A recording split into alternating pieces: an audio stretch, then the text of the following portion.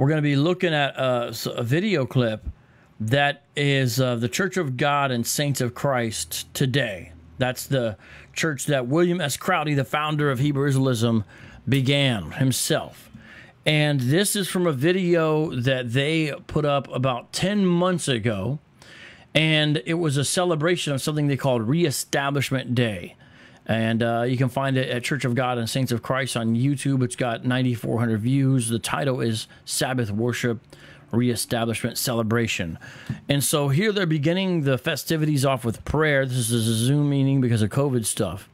And what we're going to see is a lady who's part of this group is going to be talking. And she's going to say, we don't put our trust or hope in men, but we still need to thank William S. Crowdy. That's the man who first received the revelation. Listen to this, and then I'm going to read something. And do we put our trust, nor upon angels do we rely, because, Father, we only rely on you and you alone.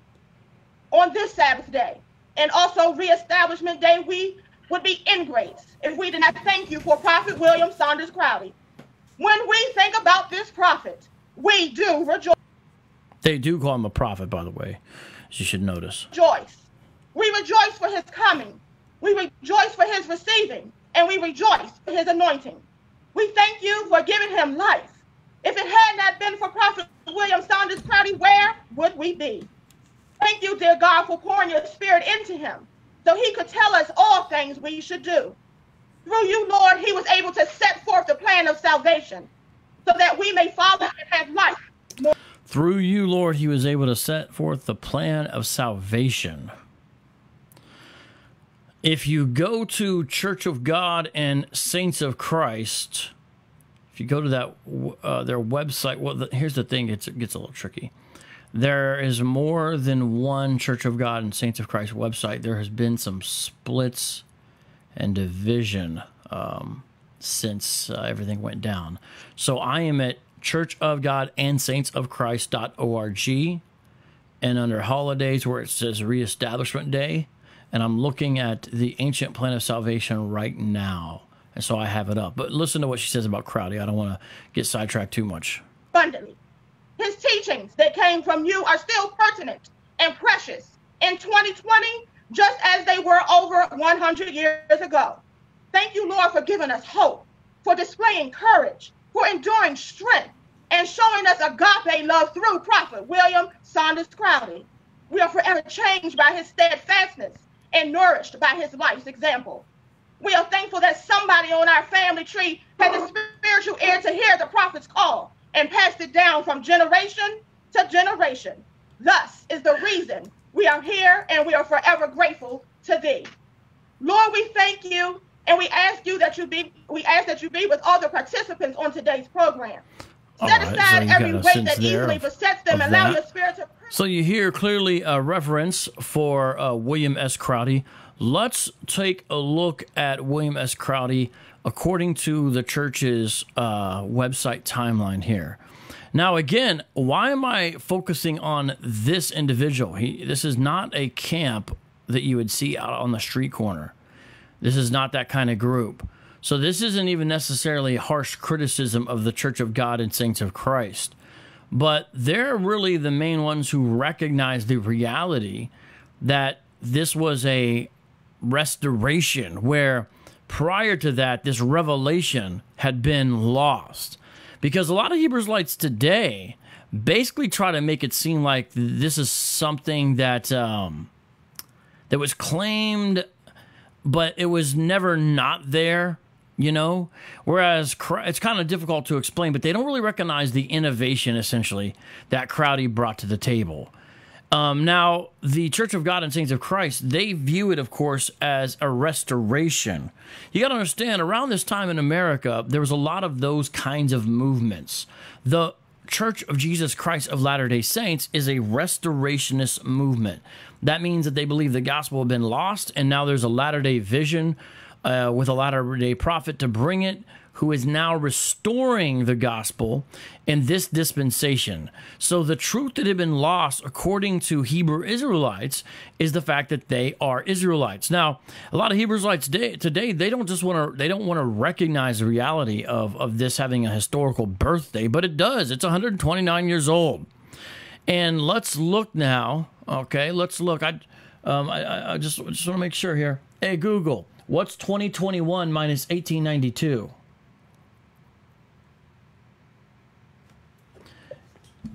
Hey, Google, what's 2021 minus 1892? 2021 minus 1892 is 129. See, 129th birthday. Because here's their timeline. 1892, the Almighty revealed himself in a dream to William S. Crowdy on September 13th in Guthrie, Oklahoma. What is today? Today is September 13th, 2021. And so we're recognizing the birthday of Hebrew Israelism. This dream served as a blueprint for the religious organization that William S. Crowdy would eventually establish.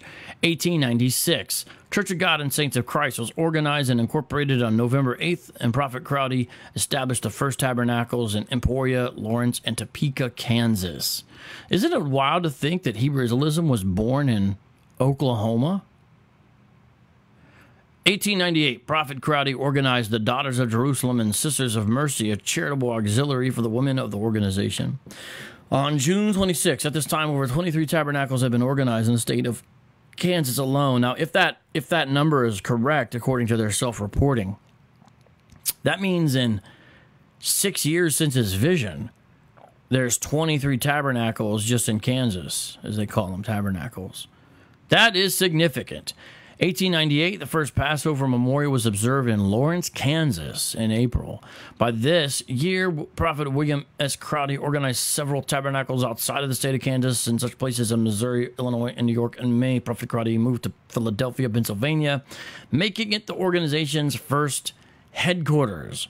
In 1901, tabernacles were organized throughout the country, especially in the East and Midwest, converting thousands to our faith.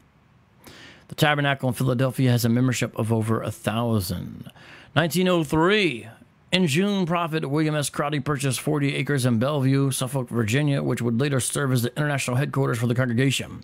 Prophet Crowdy also sent an emissary to establish the religious organization in Africa. Shortly after, tabernacles were established in Cuba and the West Indies. Prophet Crowdy later set up the Union Choir organization and the Department of Sabbath Schools, and he relocated to Washington, D.C.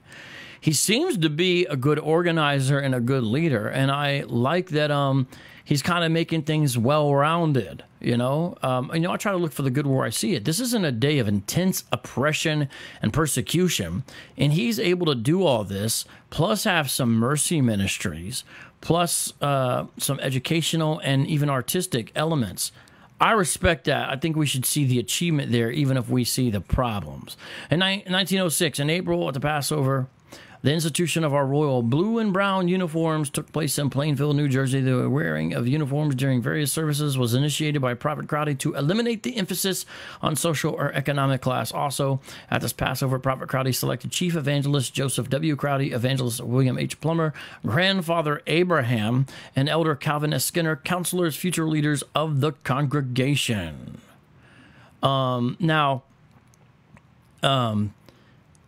I believe that's right before he dies. I believe there it is. Okay, 1908. 1908, Chief Joseph W. Crowdy assumes leadership at the demise of Prophet Crowdy in August. Now, this is not going to talk about it. At least I don't think so. But there are several skirmishes in regards to leadership to this specific organization. But really, notice here, 1919, that's an important date for those who understand Hebrew Israelism as well, because that's when the commandment keepers were founded. The commandment keepers. So the commandment keepers is important because the one Westers later came out of there. So you can look more at this, but I think it's important to let you hear them from your own words. We're not going to get deep into the different leadership divisions and factions, and to be honest, I fully don't understand them yet. This is not particularly to just study this organization, but if you recognize Crowdy's innovation, you end up studying this organization because they're the ones who keep the historical receipts, including some rare pictures. Let me show you some rare pictures that I've uncovered in the process of doing all this that you may find interesting. Let me see here. And then I'm going to go back to showing some of their video. Let's see. Some of these pictures are directly from them, some aren't. So first of all, there is William Crowdy. That is him. That's a pretty common picture that you'll see. That is a pretty high res picture also. That's a pretty high res picture. They say he was a large man. They say he was a big man. And that picture would seem to indicate that. So I don't have the date on all of these, though. But I do have the date on some things. Now, what am I showing you here? This right here is going to become important as we discuss Guthrie, Oklahoma. I managed to find an old map of Guthrie, Oklahoma, right? So this is Guthrie. This is put together by some venture company or something. You can see it there at the top. I think I said it wrong. An insurance company, rather. I don't know why I said that. But this is Guthrie. You see it's right there at the bottom. And this is 1899. So this map was published only 7 years after Crowdy's original vision. So that's a big deal. One of these lots, one of these parcels, because he was a homesteader, ladies and gentlemen, one of them was his. Let me put my face on here. Let me show you guys can see me. One of them was his, though, you know, which is a fascinating thing, right? And he claims that this would be where he received the vision, okay?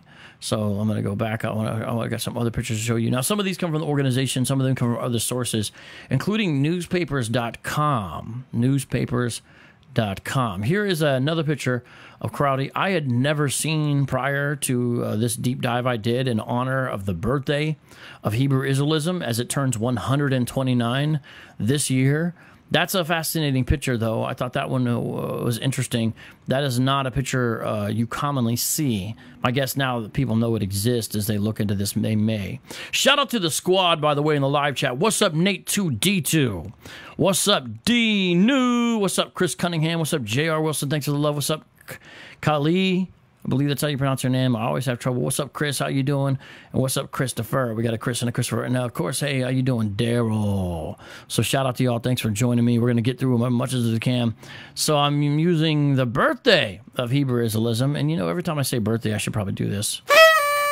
The birthday of Hebrew Israelism to discuss the history of it so we understand better. So this is documented so more people can look into this, okay? Here is from a St. Louis Post-Dispatch, some kind of drawing that they had made of Crowdy. And apparently, you know, he first was a soldier. And so you see that right there. Crowdy studied the Bible while a trooper and became a preacher. So this is contemporary art of Crowdy. He was a member of a Baptist congregation prior to that. Okay, Kaylee. All right, Kaylee, I got you. He was a member of a Baptist congregation prior to that, and you can see how some of that carries over. Now, again, everyone, most Hebrew Israelites don't recognize a lot of what I'm talking about. Some that you meet are aware of it, and some will know more, but they're not as forthcoming. This particular organization talks about it because they're proud of their direct history, but most Hebrew Israelites don't recognize this as the legitimate beginning of the ideology of Hebrew Israelism. Now, look, if you're a Hebrew Israelite and you want to call it something else, you could call it whatever you want. But because they may refer to it as an awakening. But the fact is, 1892 is the first documented date. If you don't like what I'm saying here, it's from Hebrew Israelite sources. If you don't like what I'm saying here, show a definitive example of a date earlier than that. And listen, Turner, Prosser, and Vesey aren't going to cut it unless you can find a quote. Because I've seen those three men use, and what happens is you guys use them, and all you do is essentially show that they were saying similar things to what the spirituals were saying, which is there's a parallel between our bondage and the Israelite bondage and the Egyptians and the Americans. They never said we are those people. It was a spiritual, metaphorical, symbolic identification. And you're going to have to show something because you're not saying merely that. What's up, BK Apologist? Everybody subscribe to his channel. The man does amazing work, and he's on YouTube. And over here, I'm stuck over in the Facebook ghetto, but it's all right. It's all right. Someone's going to take offense even at that. One of the things that Crowdy instituted was feet washing and the holy kiss. So this is more contemporary art, and it does seem that he thought that there was things that were lost in the Bible. Now, to understand, you've got the Church of God, Cleveland, Tennessee, Pentecostal denomination, roughly similar to Assemblies of God, perhaps more rural, or, if the Assemblies of God is upper middle class, maybe Church of God, Cleveland, Tennessee tends to be lower middle class. These are stereotypes, but I love both of those organizations, by the way. I got friends in them, so I don't mean that as a diss. I'm just trying to explain to you. But anyway, Church of God, Cleveland, Tennessee, they do foot washing services. Now, I don't know about the Holy Kiss, but he felt that those things were lost, so he wanted to reinstitute those. Shout out to Barry Spain. How you doing, bro? So I'm just showing some pictures as we celebrate the birthday of Hebrew Israelism. These are rare pictures. I don't think some of them, except for one, have ever been seen by Apologist. Okay, these are incredibly rare, unique pictures. And wait, no, I don't believe that's him. That's a different guy that I was studying. Hold on, that's not a young Crowdy, although that'd be dope if it was. That is, that's a different guy. My bad. That is not William Crowdy. That's William Christian. It's a different gentleman. Okay, here is his preaching certificate, or certificate of ordination, rather. I have not read this thing yet. If someone would like to read it, because I would like to have it transcribed, and they think they can do it, this is as high res as I have. Now it's blown up in the screen here, so when you have the file, it would be better. But I would like someone to type this out, so we have this. But that's the actual, his certificate of ordination there in Oklahoma. Now, I'm going to show you some other things. What's up, Andrea? How you doing? Good to have you today. Andrea, and yes, a lot of you guys, let me just shout out Andrea. You guys do such amazing work on social media. You know, I see you're busy with your families and all this other stuff, but you manage to really promote apologetics content online. And I just want to say how much I love and appreciate and respect that. And Andrea, you're definitely one of them. So shout out to all y'all. Okay, so I'm going to show you more stuff. We're going to kind of be going back and forth, multimedia here, where I show you some pictures, I read some stuff, then I play some video. That way you should not get bored at any time. So right now, let me show you some more video. And this is where it gets a little bit longer. We're going to begin with the birth of Crowdy from the organization itself. This lady is somewhat of a historian and does several pieces on Crowdy that are pretty informative. I actually think she does a great job. Compassion, the Lord has been our hope. And in 1847, in the midst of the... Okay, so this is where she really first begins, speaking of Crowdy. Now, this is a day where they celebrate, the Church of God and Saints of Christ celebrate his legacy. They're honoring him with this particular Sabbath service. They don't worship him or anything like that, okay? They don't think he's God, okay? They don't think, to my knowledge, they don't think he's a Messiah, like in a literal sense. However, at least this group... But nonetheless, I would say a little maybe undue praise for him. But I do appreciate the biographical information that they provide. So this is a 2-minute and 30-second clip. Let's listen to what she says about Crowdy. She's going to get into his birth. So this is beginning, okay? And she shows some very interesting pictures. I think she did a great job again. Here we go. Compassion, the Lord has been our hope. And in 1847, in the midst of the institutionalized enslavement of African Americans in the United States of America, a Black baby boy was born in Charlotte's Hall, St. Mary's County, Maryland. And like stated in Jeremiah 1 and verse 5, before I formed thee in the belly, I knew thee. And before thy camest forth out of the womb, I sanctified thee, and I ordained thee a prophet unto the nations. So, for us, we kind of say that seems like undue application of Scripture towards Crowdy. But I've heard Pentecostals do something similar to that. So let's continue on. By the way, thank you. Nate is telling everyone to do the tip jar. And let me bring up the tip jar so I can see if anyone does it. It's through Streamlabs, streamlabs.com. And since we don't have Super Chat on Facebook, because that's a Google thing, Google owns YouTube, it's streamlabs.com/vocab Malone/TIP tip. Oh, I must have done something wrong. What's up, Robski? How you doing? Yeah, streamlabs.com/vocab. Okay, I just spelled it wrong on my own name. Okay, now I'll be able to see if anybody donates during the show. All right, continuing on. Now here, this is not the exact plantation that this male child was born unto and raised by his mother, Sarah Ann Crowdy, also known as Nellie Henson, and his father Basil. But this can give us an idea of what their humble conditions may have looked like. These photographs are courtesy of Elder William Burrell, who visited the Sarley plantation in Charlotte Hall, Maryland, where the prophet was born. And at this plantation, similar to where the prophet was born, they restored a cabin where the enslaved lived to demonstrate this historical time period in Maryland. So it is in this humble space that William Crowdy was born and lived with his mother. Here, he was called Wilson, and his mother was a cook. He lived in a world where if one was Black, one's life was not valued or respected outside of the labor that one could provide to those who ruled the land. Wilson did not easily accept this unnatural situation and resisted. And this is interesting what she's about to say. So you notice she's comparing him to other prophets.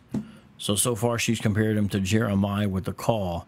Now they compare him to Moses. Listen to this. Moses, who struck an Egyptian and fled in the 2nd chapter of Exodus, so did Wilson, who struck a white man tormentor and fled in 1863. So he's born in 1847, struck a white man in Maryland, and then fled in 1863.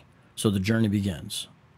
Of 16, hiding in swamps and the woods until he reached the north, where he changed his name to William, joined the United States Army, served in the War of Rebellion, also known as the Civil War, from 1863 to 1865, and then as a quartermaster sergeant in the 5th Cavalry from 1867 to 1872. Now, I do not have the time to tell all of the intricate and interesting details, but I want us to see the parallels of this prophet of God's life with biblical prophets of old, and how this man, a big Black man, formerly enslaved man, was selected by God and elevated through divine experiences to redeem a people who were not even considered fully human. Oh, what a mighty God we serve.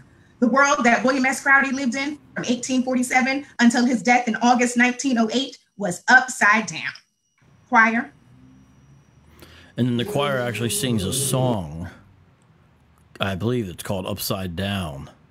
And they do have some talented vocalists as part of they pride themselves on that, and even put out some vinyl records and whatnot. You can find some of the stuff on YouTube and different places if you poke around. There's some good stuff. Now let's take a look at some websites. Now that you've heard that, I'm going to show you a couple places where you can look at some of this yourself. We're going to scan through some of it, okay? Scan through some of it. You'll see what I'm saying. Let me see here. All right. Okay, come on now.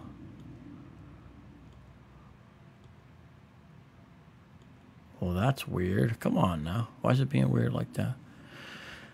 It's giving me problems.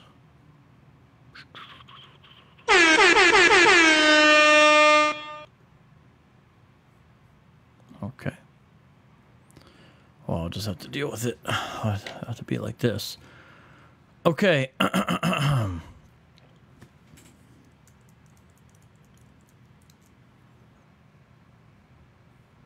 just getting this lined up so you can see some of this. Again, on this day in 1892 is the first time that we have documented that anyone had the vision, the idea, the inkling that Black Americans were actually the true Israelites. And Prophet William S. Crowdy, as he is called, was the first one. Church of God and Saints of Christ website. This one's different, though. This is COGASOC.org.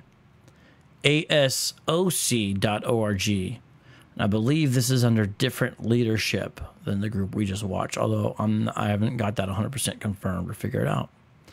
Let's look at what they say about Crowdy, okay? We're going to look at this together. William Saunders Crowdy was born in St. Mary's County, Maryland on August 11th, 1847. At age 16, he joined the United States Army and served the Civil War from 1863 to 1865. He then became a quartermaster sergeant in the 5th Cavalry in 1867. He was discharged in 1872. I mean, this is honorable stuff so far, right? This is not this is someone who's contributed positively to society And I think we should recognize that, even if we see some bad doctrine on the other side of it. We can't lay at the feet of Crowdy necessarily, I don't think, I'm trying to be fair here, Sakari and Watchmen for Israel and GMS is what I'm saying. Now, that idea began with him. So there's a certain level in which this bad doctrine, it gets out of control, right? Maybe he didn't intend for there ever to be a GMS where they say, yeah, we can rape people in the kingdom as long as they've hit puberty. I'm sure he didn't intend that to be a case or a reality. But, you know, once you start getting bad doctrine, things like this happen. But again, I don't blame him for GMS, nonetheless. But the idea of Hebrewism does begin with him, right?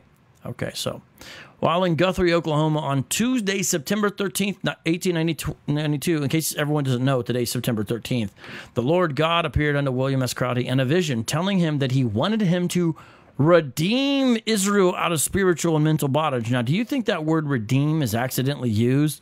No, it's purposely used because of Deuteronomy 28:68. That's important to remember. Everyone should have caught that if they're following these things. Being unaware that he had been chosen by the Most High before his conception and birth as a prophet to the nations. Now, notice again, it's to the nations. They don't have the same level of supremacy and racism. They're still ethnocentric, but they don't have, you know, what would come later with ISUPK and IUIC, right? They don't have that exclusive mentality or element, right? Prophet William S. Crowdy was frightened by this and subsequent revelations, Jeremiah 1:5. All true prophets of God are called through divine revelation. And Numbers 12:6, the Lord God declares, hear now my words, if there be a prophet among you, I, the Lord, will make myself known unto him in a vision, will speak to him in a dream. So this is how they justify partially what happened, right? So they're saying this is a work of the Lord, right? So this is not really strictly biography at this point, right? There's essentially what we might call editorializing here. You guys see what I'm saying? Because they're saying, oh, so a little bit of apologetic element thrown in there in essence. Now let's continue on and take a look at this. Okay, so that's what they're saying. If one would but read the prophets from Abraham through Malachi, one would find consistently through the calling of the prophets by God through dreams and visions. By the way, notice how it ends there with Malachi. This particular version of the COGSASOC is Tanakh only. They do not accept Jesus as the Messiah, which is odd to most people because it says, and saints of Christ in their name. But they don't. Some of the other ones do. They don't. Continuing on here. And so it was 1892. The hand of the Lord was upon him and carried him out in the spirit of the Lord and set him down in the midst of the valley, which was full of dry bones. That dry bones, Ezekiel 37 reference, is very important to Hebrew Israelites because they believe they're in a modern day awakening where the bones are no longer going to be dry. They're going to be living. The command was so awakening, said the prophet, that one could not resist its calling. However, he did resist it first because of his family, property, and acreage ties. He promised God that if he gave him 1 good year, he would go and be a messenger to humanity. Okay? God gave him a good year, and he asked for another year after that and got it. But in 1895, he again asked God for 1 more good year and promised then to prophesy. That year, his business endeavors failed miserably and his losses were severe. One day, while felling trees, the hand and the spirit of the Lord were heavy upon him. He said, it was like the sound of the rushing birds. He heard a voice telling him to run for his life. This is a bit strange. I mean, you could look at the Old Testament and say, well, there's strange stuff there, but it's like God's telling him, hey, you better run, you're going to die. He became disturbed and fled into the woods, thinking that he was going to die. That's where you get into, this sounds a little bit like Muhammad's revelations in a cave, maybe? What's going on? What's up, Jose? How you doing, brother, man? Good to see you, man. But that's what he says here. So, again, this is the birthday of Hebrew Israelism at 129 years old. September 13th is where William S. Crowdy, who's called a prophet by the Hebrew Israelites who still follow him, received a vision that we're now talking about, which is, in essence, Black Americans are Israelites. He became disturbed and fled into the woods, thinking that he was going to die. Like the prophets of old, Prophet William S. Crowdy was experiencing an awesome and dreadful encounter with the divine. As he escaped to the woods, he took an axe and glazed the trees so that in the event of his death, his body might be found. So he's like letting Mark let him know where he is, right? The prophet was at this time going through a great change, and change always begins in conflict. Again, I could do without the editorializing here. I like to just strictly buy graphical elements, but you know, they're probably like, if they hear this later, they're like, hey, we're writing our stuff. You know, what business do you have telling us how you know? Okay, let's make sure that I've got all this on here. Huh. I want you guys to be able to see it is all.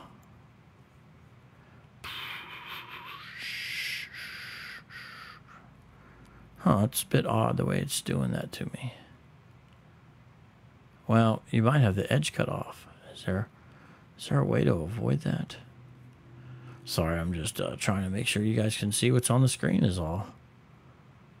Oh, there we go. Okay. Yeah, but it's needs to be bigger, doesn't it, people? Yes, it does.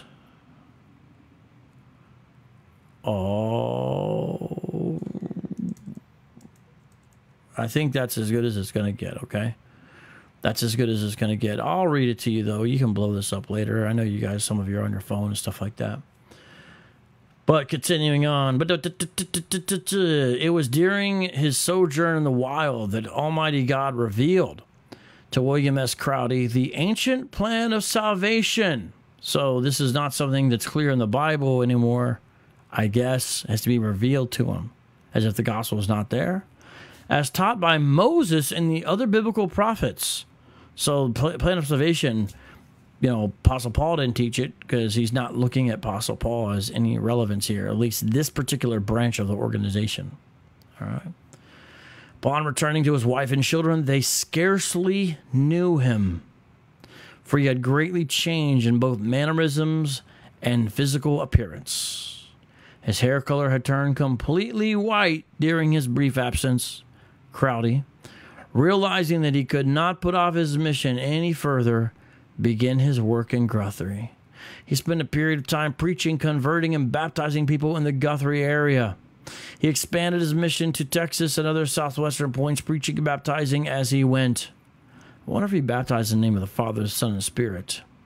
No, he couldn't have. They're not a New Testament organization. But why are they baptizing people then? Baptism is not ever commanded in the Old Testament. It's something that developed as part of Second Temple Judaism, so John the Baptist was doing it. But baptism for people was never commanded in the Old Testament. It was something developed for proselytes to do and to get ritually clean, but it wasn't a baptism of repentance for Jews. They had these things called the mikvah baths. Anyways, I'm just working through it. I'm just trying to wonder what the rationale for the baptism element would be for these folks. But anyways, continue on here. Da, da, da, da, da, da, da, da. Baptizing as he went. In 1896, the Crowdys moved to Lawrence, Kansas, and the prophet began preaching the word of God. At first on street corners, some things never change. We have had Hebrew Israelites on our street corners in the United States of America since 1896. That's a long time, man. And we need to have like the anniversary or celebrating of street preaching by Hebrew Israelites sometime. Anyways, moved to Lawrence, Kansas, and the prophet began preaching the word of God at first on street corners. He organized the first tabernacle at Emporia and the second at Lawrence. Prophet William S. Crowdy, great preacher of righteousness, came in the volume of the book, the Bible, bringing back to the world the Ancient of Days. Those same truths which the former prophets had fostered were heralded again by this prophet of God. So notice again, this is a restorationist movement. It's not accidental. During the 1800s, you had Mormonism, Jehovah's Witnesses, and I'm not even telling you everybody. This is a little bit late in the game, right? They were a little bit earlier. They'll all say, wait, the gospel has been lost. We need to restore it. Scholars call that a restorationist movement. Hebrew Israelism proper is a restorationist movement. Notice here, it's explicit. It's less times explicit when you talk to some of the other groups, but they're saying the ancient plan of salvation had been lost, and the reality that, black Americans are the Israelites, that was all lost. And you also see, this is why some scholars don't call it Hebrew Israelism like a lot of the apologists do. They call it black Israelism, because the initial impetus and even the central thrust still today is black votes equal Israelites. Black Israelism. What are the truths lost? The Sabbath, Saturday, the Passover, the Hebrew calendar, the Day of Atonement, and above all, the Ten Commandments of the Sinai revelation. As he strove to reestablish the doctrine and gather the lost sheep of the house of Israel, Matthew 10:6, right? You guys still hear that kind of language, don't you? Yes, you do. Yes, you do. He met with much opposition from some of his listeners and from some of the civil authorities. While preaching on the streets, he was arrested 22 times. However, he continued the mission on which he had been sent. The membership was increasing so rapidly in the region that the prophet gained the attention of the major newspapers. They began referring to him as the Black Elijah. He replied, "I am not Elijah, but I am come in the spirit and the power of Elijah." Now, isn't this interesting?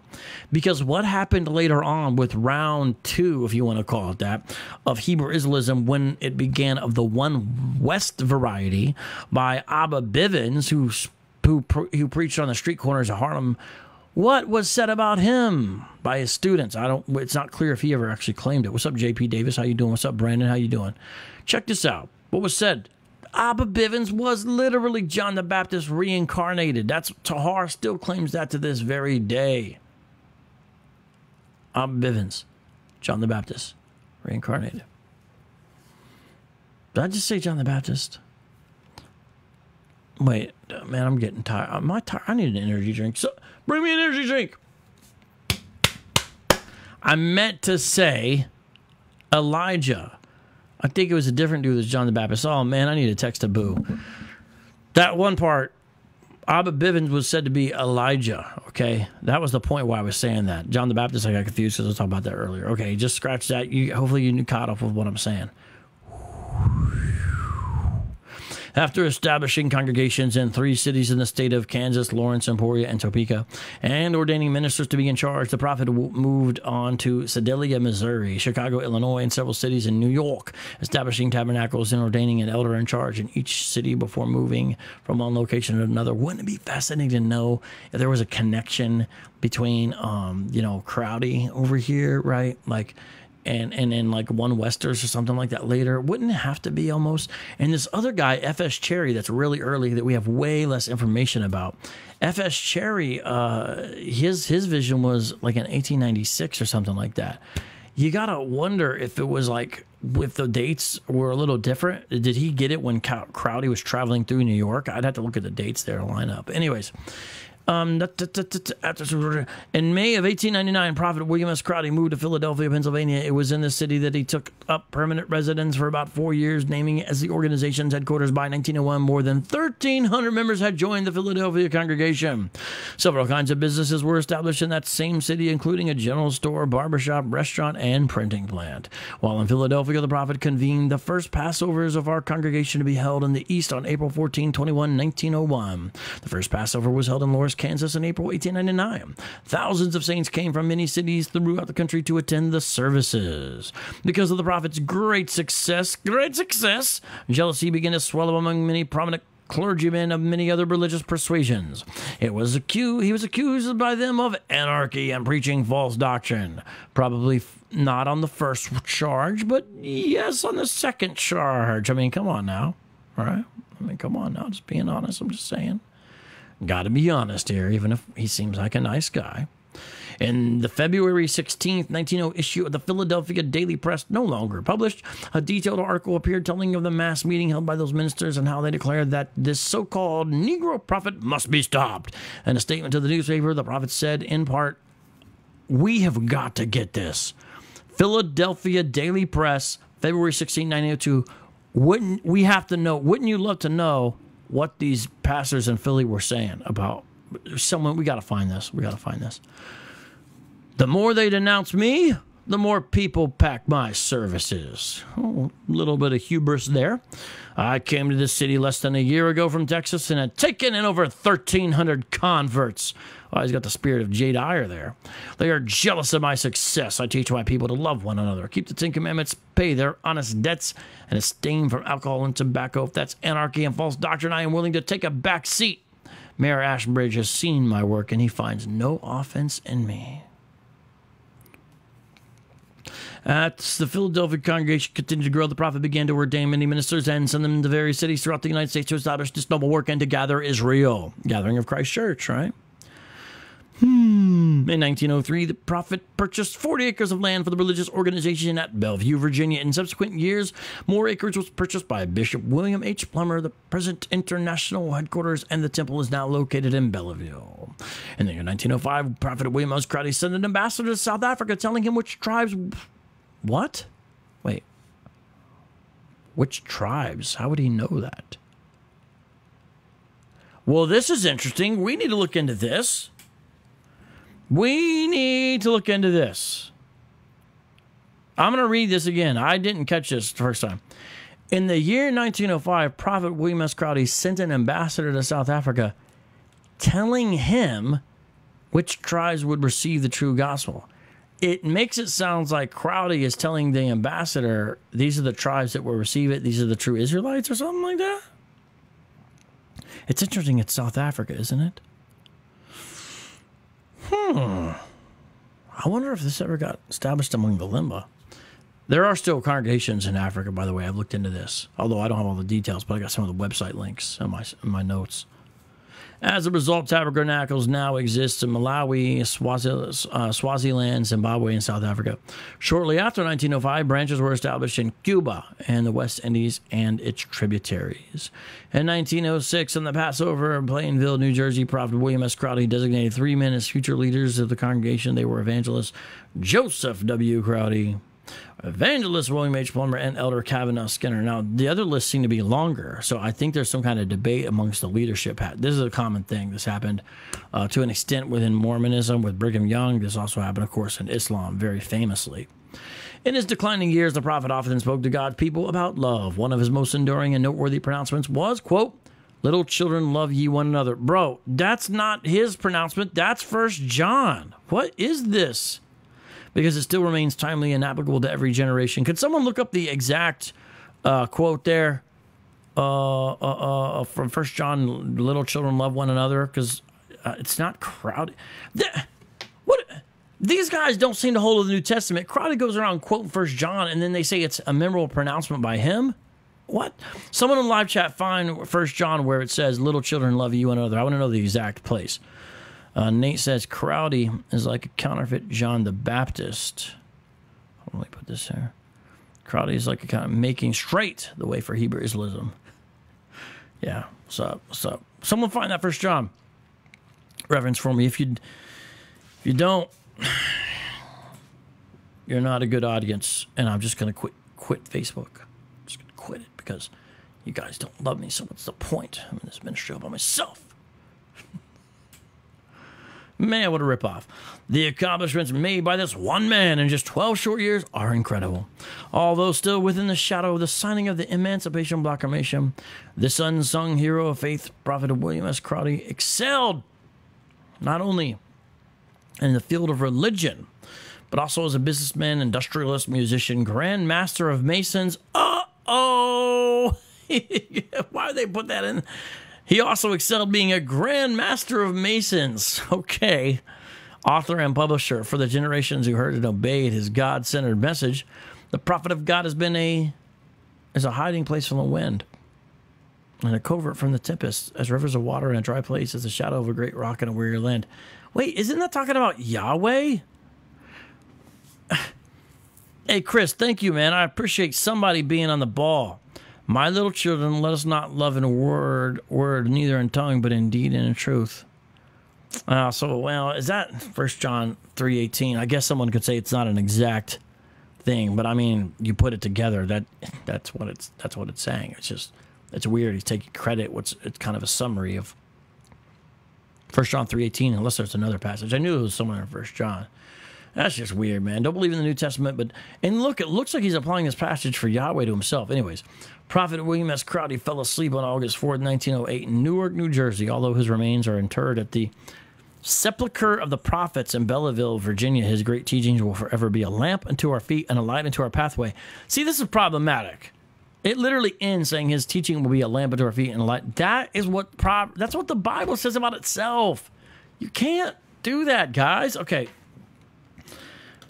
It looks like the COGASOC is a little more carried away with some of this adulation, you know. They're there in Virginia, by the way, Suffolk, Virginia. It's a particular one, but Okay, now let us go back to some video. Let's go back to some video here. All right. Yeah, there you go. See, Christopher Cunningham, I give you a new command. Love each other. You must love each other as I have loved you. Okay, you guys ready for the next one? Here's the next one. So as the song says, the world was upside down. But all right, we're going to continue on now, and I'm going to flip this. It's not letting me flip it. Okay, well, whatever. Oh, it did let me flip it. Thanks for letting me flip it. All right, let's play this next part. It's 3.5 minutes about Crowdy. This man, a young William S. Crowdy, here pictured around 1880, was making a way in a world that, although abolished legalized slavery in 1865, continued to systematically and legally oppress, suppress, and dehumanize African Americans. After the end of the Civil War and serving in the Army, he moved out west to Guthrie, Oklahoma, like many African Americans, where he could attain land to sustain himself. There, he fell in love, married, had children, served as a deacon in a Baptist church, was an ardent Mason, and worked as a cook. He built his own home and maintained a farm to support his family. This is a picture of the Oklahoma homestead where the prophet resided. And God had a plan. So, you know, they looked into this. According to them, this is his actual homestead. Now, I actually have up here, I'm going to show you guys later. I'm not sure. Well, maybe I should I just show you this now? I have something pretty interesting, okay, that I was surprised that this was online. But check this out. Check this out. I'll just show you now because she's only been talking for 54 seconds. We can spare this. Look at what's on the screen here, okay? This is fascinating. So for historical research for the state of Oklahoma, they've got these business and resident directories they put online from yesteryear. So here's one, okgenweb.net, all right? And it's actually the 1892. Oh, you can't see it. Let me make sure you can see it. There, now you can see it. This is the 1892 Business and Resident Directory for Guthrie, which is in Logan County, Oklahoma. Can you believe it? Looks like the Oklahoma Territorial Museum allowed them to put this up there. So this goes back to real documents, right? September 1st, 1892. Do you know how I'm... Let me explain here something real quick. I got to look at you guys for this. I got to talk about this. Let me explain something here. Okay, look at me. This is interesting. This directory of the residents of Guthrie that I've got up here on the screen, this was published 12 days before he received his revelation. Do you see what I'm saying? It's digital, obviously, here, but they're telling you what it's from. I think you could probably go to the Oklahoma Territorial Museum, it looks like, and you could look at it if you had access and all that kind of stuff. 1892, his vision was September 13th, 1892. You know? What's up, Michael? How you doing? Marky? How you doing, bro? So watch this. It's been transcribed by Angela Loy. So let's go to C. See what it does is, oh, you can't see. I've got to get this where you guys can see it.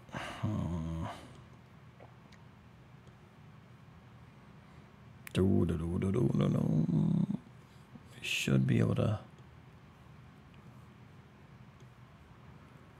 There you go. Now you guys can see it. Now I'm going to make it a little bigger. Some of this, what I'm doing, I know I'm just a guy on the internet, but some of this has never been done before. Okay. You see what I'm doing, don't you? Wait. What? I just had it. Oh no.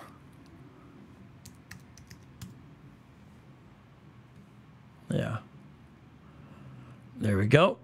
Okay. So see what I'm doing here?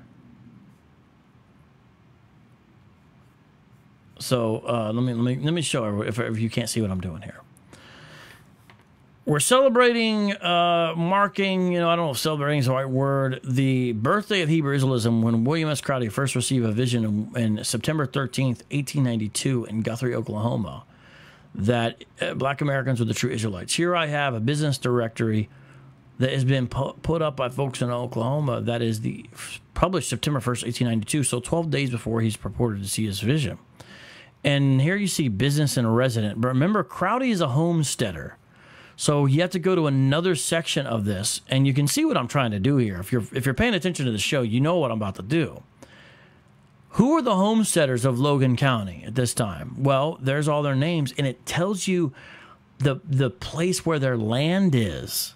Do you see what I'm saying? So you could actually find exactly where he was and line this up. If you had some surveying, topography, cartography, geography type skills, right?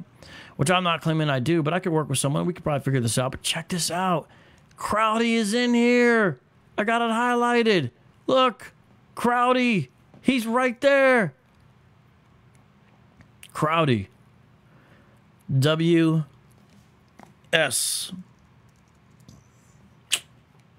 Oh, I keep on doing this. But I'm gonna look at this because we need to meet some friends with someone in Guthrie, Oklahoma. It's a small little place, but I should do a tour of Hebrew Israelism important sites one day, and I would love to go there. But there it is. There it is. Look at that. Crowdy, W.S. His name is William Saunders Crowdy. Okay. Northwest 2615-1 East. That's where it was. Exactly where it was. Isn't that crazy? I thought that was amazing when I found that. Okay. So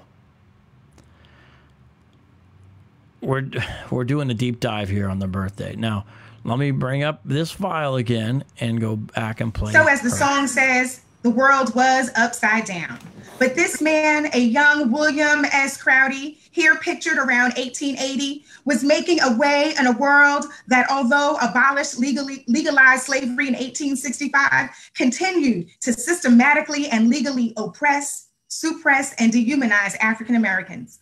After the end of the Civil War and serving in the Army, he moved out west to Guthrie, Oklahoma, like many African Americans, where he could attain land to sustain himself. There, he fell in love, married, had children, served as a deacon in a Baptist church, was an ardent Mason, and worked as a cook.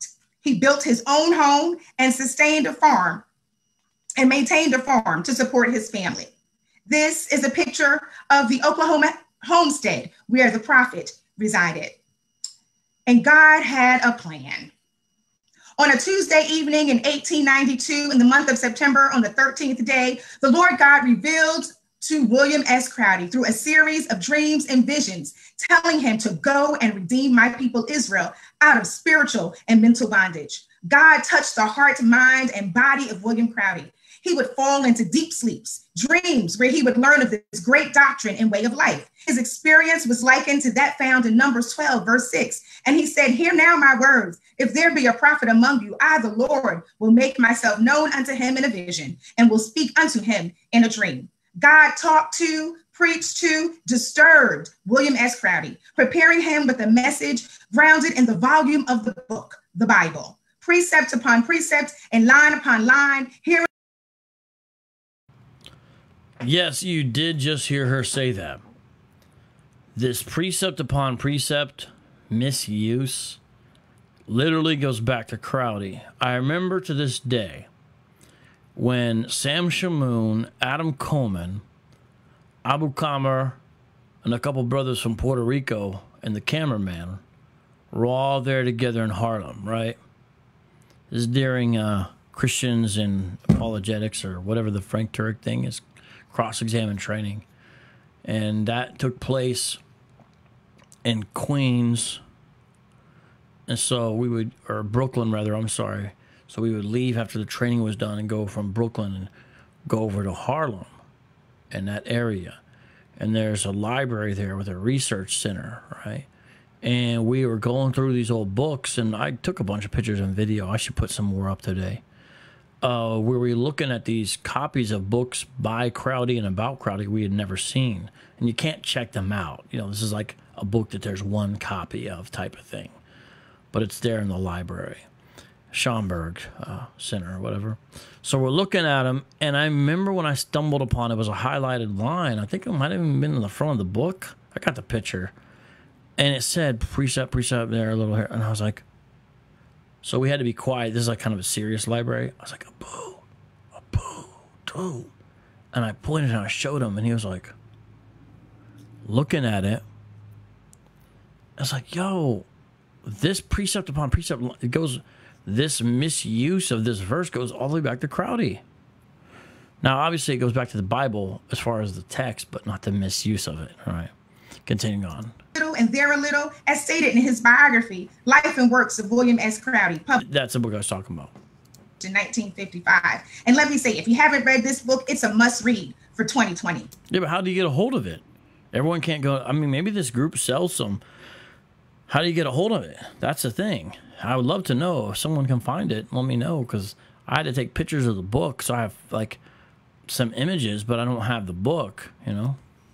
He preached righteousness, fairness, equal pay, respect, and that all lives and Black lives matter. But I get ahead of myself because I'm in 1892. So God first revealed himself to William Crowdy that he was his chosen vessel. In 1895, God disturbed him again, that he even stated the command was so awakening that one could not resist his call. So in this year of 1895, as William Crowdy was working on his field, clearing his crop, he heard a rushing sound like a great flock of birds, and then heard a voice that told him to. By the way, that's the woman who was reading. Her name is Khadijah O'Miller. Saint Khadijah O'Miller. Now, this timeline gets a little tricky because now they're saying 1895 is when it appeared. When was, like, which one's the revelation? It's like the timeline's a little odd. You know, it's like I really got to set this down. Look at this. But anyways, happy birthday, 129th Israelism. Here we go. Run for your life. He dropped his axe and he started running through the woods and blazing trees. And as he went, so that he just knew he was going to die. Wait a minute. If he dropped his axe, how could he glaze the trees? He dropped his axe and started glazing trees. Because the glazing the trees is where he's marking it with an axe. Is he scratching it, or did he pick the axe back up? I'm just thinking through this as I hear her say it. He left marks on the trees so that they could find his body. And he ran and he ran and he ran deep into the woods and fell into a deep sleep. Now this is the mighty hands of God. For 4 story gets a little weird here, but hey. days and 4 nights, William S. Crowdy was asleep in the woods. No buzzards, no bears, no foxes, no deers, no people, no one, and nothing bothered him, while the Lord spoke with him and showed him the purity of the Church of God and Saints of Christ, the ancient plan of salvation, a doctrine based on universal truths, not combined to any religious denomination, but yet firmly grounded in the 10 Commandments, 7 keys, and God's holy word as found in the Bible, which William Crowdy was told to eat up, learning and using scripture for instruction as found in 2 Timothy chapter 3 and verse 16. Well, hold on. I think the female reading is from a different branch than the group we just read about, because they seem to be quoting the New Testament. And I don't think all the branches today hold the New Testament anyways. And then he woke up and returned home, a different man in appearance and spirit, never to be the same again, because from the woods he returned as a man of God. Choir. And they sing songs there. Okay. Now, let's take a look over here. Oh, let me look at the Streamlabs. Is anybody... Oh, Streamlabs, where have you... I need to put the graphic back up on the screen, don't I? Stream... Andrea! Andrea did it! Andrea, thank you very much for a birthday gift for Israelism's birthday or something like that. No, seriously, thank you. You keep us going. Let's have a little party. Thank you, Andrea. So we do have someone who has tipped in the tip jar. Okay, thank you for tipping in the tip jar. Okay, so let's look at a few things here. Okay.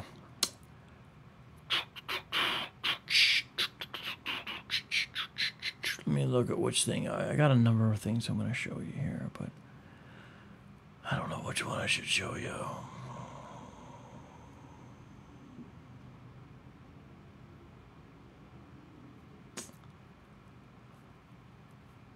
Yeah, let me read this other bio, because what's interesting is each website has a little bit different of a bio about him. They emphasize different things and stuff like that. Nothing wrong with that. But it's hard to know if they're even entirely on the same page. This bio is not as helpful, but it does have some different little things I want to point out. So let's go here.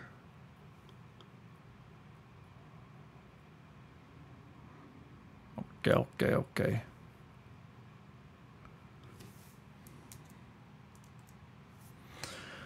Let's take a look here. This is from the Church of God 1931.org website. Our History, a brief resume of some of his work. It was in the latter part of the 19th century that there came to the city of Philadelphia a man who was not known or recognized by any of its millions of inhabitants. He was not attired in the latest style of clothing, and of course he was hardly noticed by anyone. No one knew his mission, and no one seemed to care. But while the various denominational churches were carrying on their meetings and indulging in all kinds of sensational revivals, there was a growth of crimes and evil still prevailing in this great city of brotherly love. The Negro churches were appealing for a union among its race, and the one great question before them was, how could this be done? It had been openly declared that no one could lead this obstinate race to success and prosperity. Professor Booker T. Washington of the great industrial school at Tuskegee, Alabama, was at the time doing a great work among the Negroes, and he was the idol of a great many and a foe to others who were prejudiced at his great success and his ability to gain the friendship of the leading white citizens of the country. It's strange how much context are given to this bio, right? I'm just saying. The general situation was very perplexing. It looked as though the race would go heedlessly onward without anyone brave and courageous enough to come forth and point out the true way to its salvation. Notice this is the aspect of him redeeming Israel, basically. But the all-wise God who shapes all of our destinies and who gave us our freedom knew that it was time to send unto us one he had promised, and he did according to his holy scriptures. They're basically saying that Crowley's birth was prophesied, I guess, here. What's the prophecy he's fulfilling, guys? Tell me. This obscure man whom we have mentioned above came from the far west, where he had received information from on high while at work as a cook on the Santa Fe Railroad. Now, it's true that's what he was, but according to the other sources, it wasn't while he was on the railroad. You know, the sentence is a little confusing now. Unless there's a debate about which one it was. It came in the form of vision, and the laws which were handed down to him were written in the form of a book according to Revelation 10:10. Notice how they quote the New Testament, the other ones don't. Notice that. What's up, George? How you doing, bro? Ex-Hebrews light in the building. All right. Did you know about this birthday? 129 years old, man. And I took a little book out of the angel's hand and ate it up, and it was in my mouth sweet as honey, and as soon as I had eaten it, my belly was bitter. It was called the Seven Keys, or the Revelation of the Holy Bible. It doesn't make sense how he's getting this. Like, he has the seven keys, but the Bible already exists. I mean, but look how they portray this. He at once started out on his God-given mission, and he established many churches in the western states bearing the name of the Church of God and Saints of Christ. The only church that is mentioned in the Bible, according to 1 Corinthians 1, and 2. The 7 keys were the only guide that he gave to the people to go by, which was the plan of salvation. And if they searched the scriptures according to its direction, they would not go astray, and their blinding eyes would be open to the marvelous light of the gospel of Jesus Christ. Okay,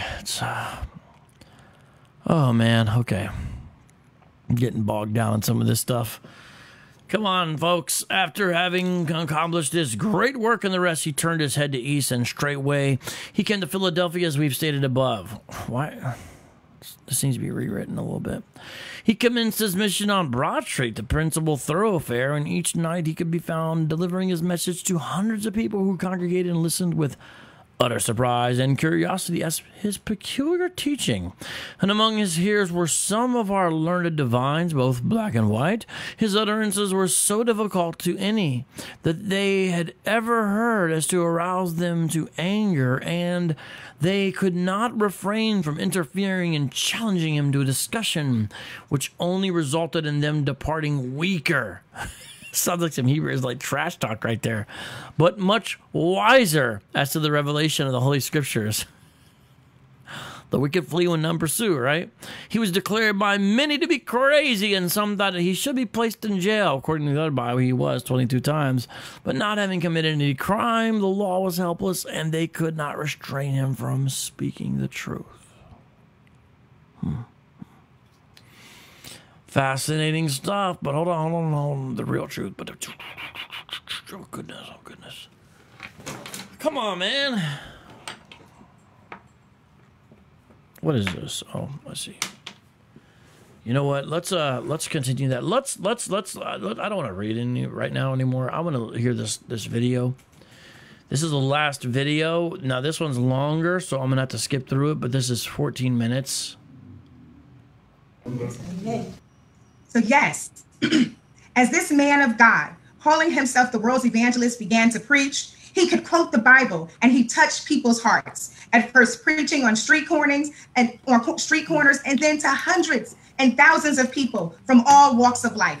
His sermons were of love, peace, and righteousness. On this mission to gather the lost sheep of the house of Israel, Prophet William Saunders Crowdy strove to reestablish a seemingly strange doctrine that had been lost for centuries. He encouraged folks to see the God in themselves and to live accordingly. His preachings advocated for honest, ethical, and moral living, where folks read and followed the Bible, observed the seventh-day Sabbath on Saturday, not Sunday, meaning not to work on Saturday, and devoting the day fully to God, learning and obeying the 10 Commandments, and demonstrating charity to one another and full surrender to God, that they could live an abundant, prosperous, and peaceful life, a life that truly mattered. Now, let me remind you that this is the late 19th century. What was going on? In 1890, African Americans were disenfranchised first by the Mississippi Plan and then in subsequent states, including South Carolina, Louisiana, Georgia, Virginia, and Oklahoma. In 1890, you have the formation of the Afro-American League under the leadership of T. Thomas Fortune. You have Booker T. Washington pushing for self-sufficiency through a mutual segregationist plan. And you have W.E.B. Du Bois, Harvard-educated sociologist, sharing the talented 10th idea for leadership and survival for African Americans, who wrote a critical text, The Philadelphia Negro, in 1900. In 1896, Plessy versus Ferguson legalized segregation and supported Jim Crow laws. And from 1890 to 1901, more than 1,200 African Americans were lynched that are documented, which averaged about 100 murders per year. And this is only what was captured. There were most likely many, many more. It is also during this time that you have the development of additional national Black organizations, like the National Association of Colored Women's Clubs in 1896 and the National Afro-American Council in 1898, the National Baptist Convention organized in 1895, and you have a plethora of African Americans demonstrating their talents. Some are first and some are multiples of many. Trained doctors, teachers, lawyers, insurance agents, funeral home owners, salons, barbershops, restaurants, an abundance of other Black-owned businesses, and successful self-sufficient towns all throughout the United States. As African Americans were pressing onward for economic success and a full acclimation and assimilation into American society, Prophet William S. Crowdy was pressing onward for spiritual survival and the ultimate elevation of a people to meet God and live a life that reflected such an intimate relationship.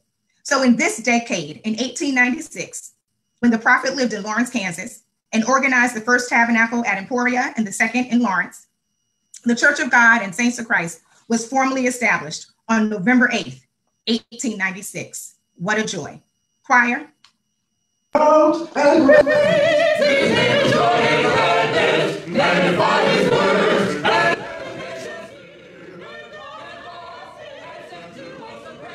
All right, I gotta play in the background a little bit there. So you feel like you're learning something, and this is a different kind of apologetics show here, where getting into some history.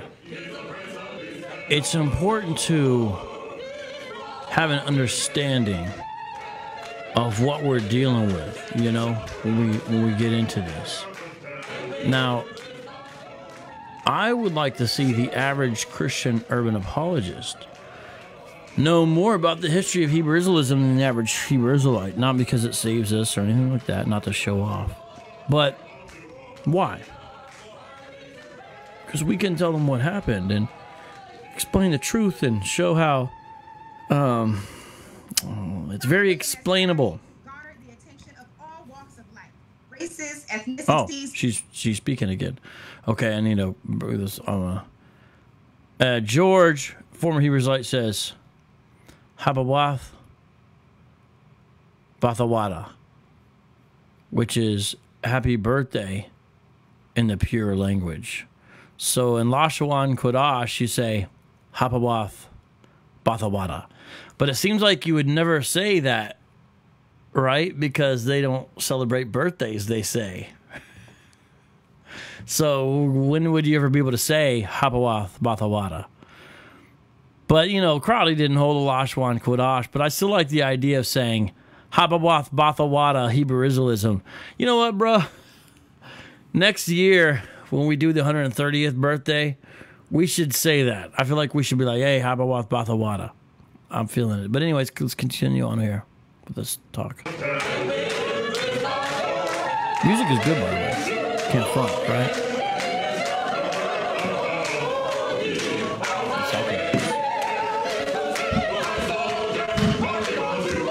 I think they're 6 feet apart. I think that's what's happening. Some of these songs are about Crowdy. In fact, it looks like they have his picture up while they're singing. Amen. Prophet William S. Crowdy garnered the attention of all walks of life, races, ethnicities, genders, and occupations. Good attention and much opposition, including cowboys in Texas who shot at him, a Jewish store owner in Texas, an Irish man on the streets of Chicago, and hundreds of people across the United States, moved and led by God to travel to various cities and towns, preaching the biblical Sabbath day, the Passover, the Hebrew calendar, Day of Atonement, and the Ten Commandments. He was arrested some 22 times, yet persisted to preach a message of empowerment, hope, purpose, and love. Love of God, love of self, and love of one another. So you say, St. Khadijah, I thought this was a love story. You're giving us a history lesson, but it is a love story. It's a love story of the efficacy of God's love in a contemporary day prophet. White newspapers referred to Prophet William S. Crowdy as the Black Elijah, yet he replied, I am not Elijah, but I come in the spirit and power of Elijah. The love of God is evidenced in the survival of William S. Crowdy to provide peace in the midst of a chaotic American world through a simple yet powerful message of love. Love of God, love of self, and love of one neighbors. This love message is seen in the Ten Commandments and is further highlighted in Jesus' summation found in Matthew 22, verses 30 through 40. Jesus said unto him, thou shalt love the Lord thy God with all thy heart and with all thy soul and with all thy mind. This is the first and great commandment, and the second is like unto it. Thou shalt love thy neighbor as thyself. On these two commandments hang all the law and the prophets. We were in sin, but the prophet brought us the light. Choir. For the sinner's prophet, we were all in sin. We could not sing a song in a strange land, but we gave thanks to God.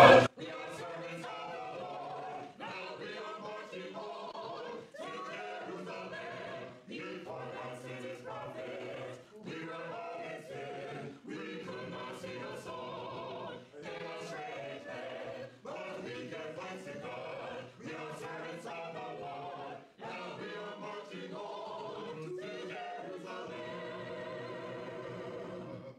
So, this is a redemptive love story. How God took an enslaved man with limited formal education and We are marching on to Jerusalem.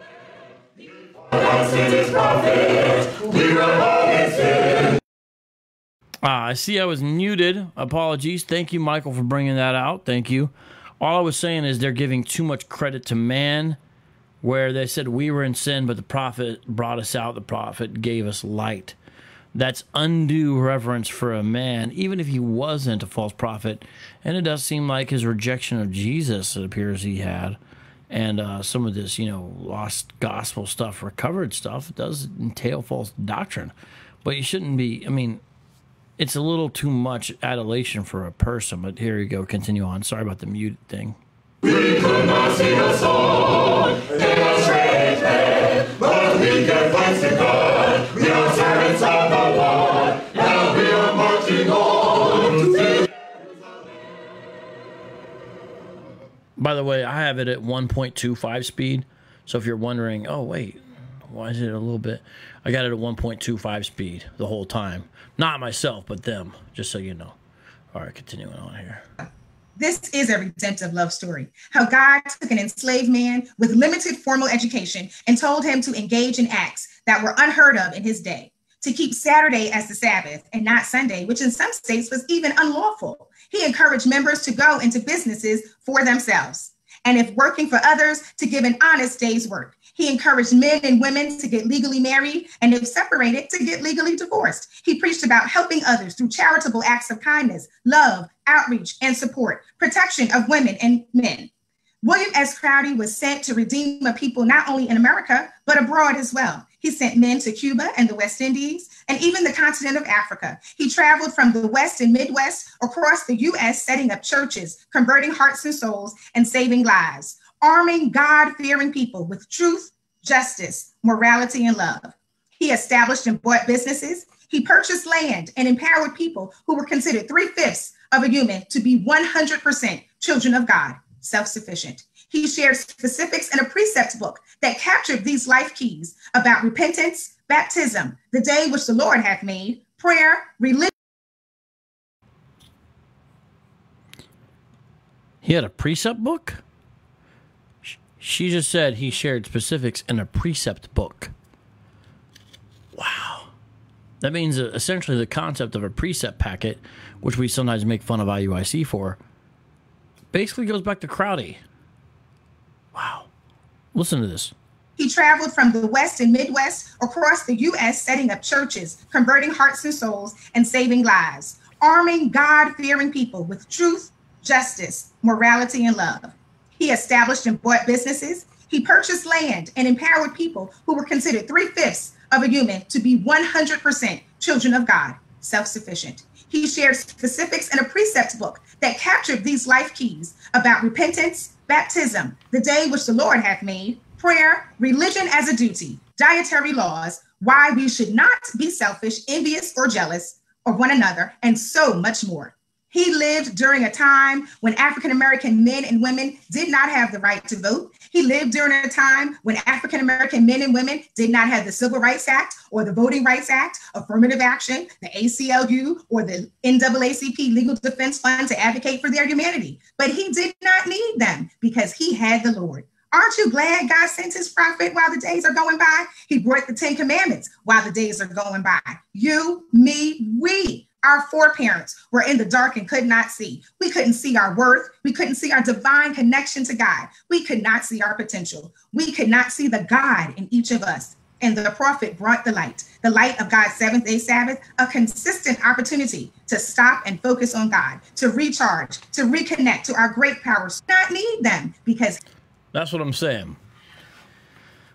It doesn't have this element of we're going to enslave other nations, but the gospel of Hebrew Israelism, even in its best, original, most raw version, is you are very important. Now keep these laws. You're very significant. No, keep these commandments. Notice that? Hear that? Catch that? What? For real, George? George, why haven't you sent that to me yet? We still got to do that show, by the way, we were talking about earlier. Yeah, send me that, bro. You know I want that. So look at this. Listen to what... And it's a weird comment in there. We couldn't see the God in us. Okay. I would like to talk to this. I doubt she would want to talk to me, but I wish she would. I would let her speak. You know, I just want to hear what she has to say because she clearly has a lot of information and knowledge about this, and I would just want to interview her and just understand. I wouldn't try to... Maybe one day she would. He had the Lord. Aren't you glad God sent his prophet while the days are going by? He brought the 10 commandments while the days are going by.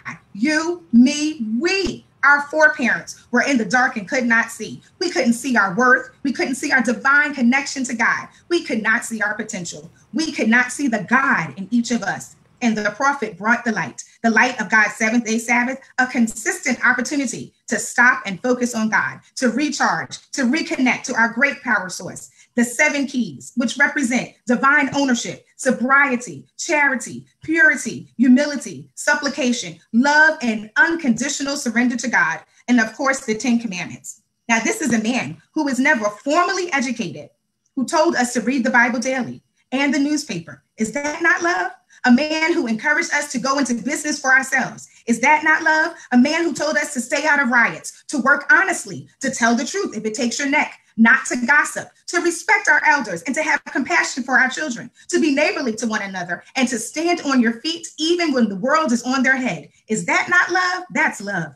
It's God's love for us. And today, 124 years later, since the formal establishment of the Church of God and Saints of Christ, we exist because God so loved us that he blessed us, you and I, to pay attention, to take heed, and to embrace this salvific way of life. So when I think about this prophet, I do rejoice. I rejoice in love, peace, and hope. Choir.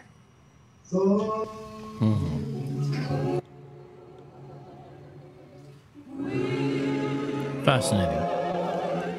Isn't it, though?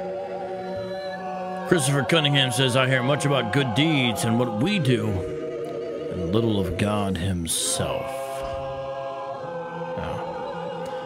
Well, I'm going to see if there's one more section here. I'm not going to play any more clips for today's show. But if you're just now coming on the tail end of this program, here's the deal.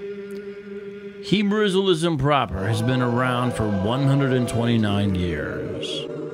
The beginning began with William S. Crowdy. We just did a deep dive into some of the history there. But it was on this day, September 13th, that he's purported to have received a vision, and the vision included the reality that, hey, Black Americans are the real Israelites. Now, there's more to be said about Crowdy and about Israelism since its inception 129 years ago. But let me read one last thing from the bio before I see if there's one other clip here. So, we're winding down. I hope you've learned a lot, and I know I have. Let me see. That's not it yet. It is a redemptive love. Okay, this is fascinating because remember Deuteronomy 28:68 says no one will buy them. They try to make it no one will redeem them. And by redeem, what they mean to try to say is no one will save them. And now they're going to get into that because basically they're going to say Crowley's the one who redeemed us.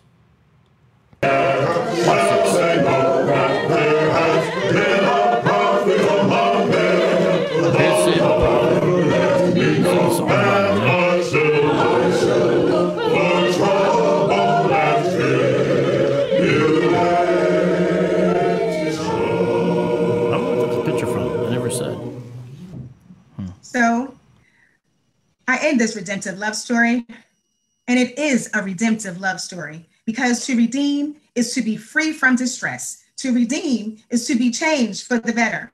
To be redeemed is to repair, restore, and to retrieve. Prophet William Saunders Crowdy redeemed the people of his day by bringing back the Ancient of Days, aligning us with Abraham, Moses, and Jesus. He connected us to the spirit of prophecy, attaching us to God and God's prophets, who have continued uninterrupted even unto this day with our grand and noble leader, Chief Rabbi Philip E. McNeil, grandfather Abraham. As I end this story of God's redemptive love, a redemptive love available to you and me, if we receive and live the testimony of Jesus and the ultimate love of God in the true and whole plan of salvation brought to us by Prophet William S. Crowdy, as stated in Revelation 19:10. Now, I could not tell you everything, but I will end here by sharing the words of this great man, William Saunders Crowdy, who in 12 short years reconnected us to God and brought us into one family. He said, "Little children, love ye one another and obey." Choir.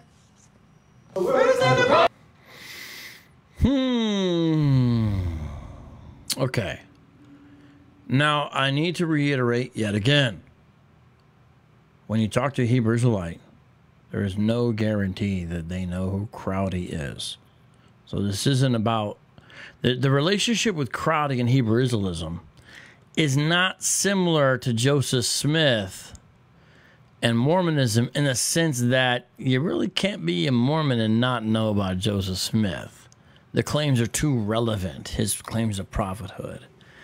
Even though William S. Crowdy claimed to be a prophet, because they claim this stuff is in the Bible, and a lot of the groups end up with their own prophets or priests, right?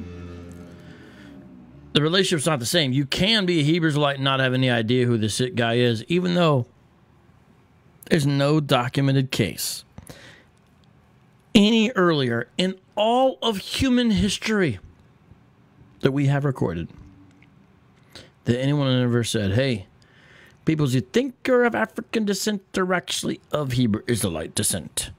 Now, they're going to say, oh my gosh, Vocab's a liar. They'll say, look, this right here says, and they'll point to their normal sources they point to. I'm talking about the explicit affirmation of this idea of, hey, you thought we were this, we're actually that. I don't mean the things you use for your apologetic evidences. I understand you think you have those. I'm talking about someone straight up saying it because the claim wasn't there. Now you look back and you try to retroactively find stuff, right, that you think lines up. But that's not what I'm talking about. I'm talking about someone making the claim, right? It doesn't exist until 129 years ago on this very day. Now let's read the rest of the bio, and maybe next year I'll read some more bios, okay, about him, because there's multiple bios. This man came by himself, and he was without any assistance for some time. But he did not grow impatient, as he knew the word of the Lord must be fulfilled. As it continued to herald this doctrine on Broad Street, the eyes of many of his people were finally opened, and they began to surround him. In his public teachings, he declared that he came to reprove the world of sin, and he had started to establish the Church of God and Saints of Christ at Philadelphia, which is, according to the Holy Bible, Revelation 8:17. And to the angel of the Church of Philadelphia write, these things saith he that is holy, he that is true, he that hath the key of David, he that openeth. And it was useless to prevail against him, as he had been sent by God. The unbelievers said that he was only a puff of wind, and he would soon blow away. When he had gathered a few followers who believed in him, notice who they believe in here, by the way, he secured the old O'Neill Hall, Lombard Street near Broad, and for a long time they worshiped God in spirit and in truth in this place. The mode of worship and their customs soon aroused the people, and they gathered in multitudes to see and listen. And as he kept adding to the fold, this hall became too small to accommodate this increase, so he secured the Quaker City Hall, Broad and Fitzwater Streets. It was here that he began to open wide the eyes of the unbelievers by his wonderful accomplishments. Oh, Crowdy. The membership of the church had grown rapidly, and as he saw wherein his people could be benefited in a business way, he at once opened up this avenue by establishing a cash grocery store bearing the name of the church, and it proved a great success, being patronized by the saints and also many of the outside world. His next ventures was the advent of a restaurant and cafe and a Noah's Ark Daughters of Jerusalem store where furnishings of all kinds were kept for men, women, and children. His next movement was also a very important one in the history of the church. This was the launching out of a printing office where he had in view the publication of an official organ of the church, a mouthpiece, and he succeeded in his effort naming it the Weekly Prophet. It was not a paying investment that he looked for when he established it, but it was to help to further the interests of the true gospel to all. A barbershop was also added to the list of these business enterprises. This man brought all the above accomplishments forth in a few years of labor, and all of them were located on one street, which is Fitzwater, where the tabernacle is located. These wonderful achievements caused the outside world much worriment, and much has been said and written of them by both black and white journalists, some being complimentary and others full of criticism and ridicule. But in no way have they returned their progress. We can truly say that they have been made famous, and we are known to exist far and wide. While he was engaged in mixing business with the true gospel, he was not forsaking the doctrine, but he was installing in the minds of the masses the various phases of the 7 keys, and also impressing upon their minds the things necessary for them to inherit eternal life. Other important duties that he said must be enforced was that you must be buried in baptism, and that wine must not be drank for Christ's blood. Many other teachings that have appeared in these columns he has taught, and he has ceased many of the mutterings of the learned ones. He was called the originator of the kissing bugs and foot washers, but none of these slang phrases have hurt him in any way in the least. During 3 years of existence at Philadelphia, he established a great many churches throughout the Southland and also in the East. The man who we have been writing about, who was responsible for all these wonderful achievements, was Prophet William S. Crowdy, Elijah in the Spirit. And that actually is from a website that they have apparently for a church in St. Thomas, Jamaica. Fascinating. Michael's putting up some stuff there. Thank you. Appreciate that. All right, everyone. Thank you for joining me today.